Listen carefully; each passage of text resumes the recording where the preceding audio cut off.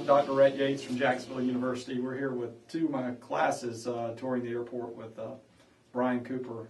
One class is Aviation Economics, the other one's in Airport Planning and Management. Essentially, they're all aviation, studying aviation, trying to obtain degrees in Bachelor of Science degrees in Aviation Management, or a few of them are pilots as well. We're learning about the St. Augustine Airport and their sustainability management plan and triple bottom line and how the airport's being run today in the 21st century. My name is Nicholas Wooten. I'm currently a JU student, Aviation Management, and I'm interested in sustainability and how it relates to the airport environment. St. Augustine is at the forefront of doing many things, including sustainability initiatives, and I am here today to do a tour of the airport with Ret Yates as well as some of my classmates.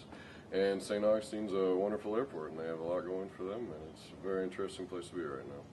The FAA has given them a couple $100,000 because they approached them and have basically picked them as one of the airports that is really stretching towards the future with sustainability, and they're working on the first standalone sustainability plan, which myself and some of the other students have been involved with some of the research to help the consulting company with.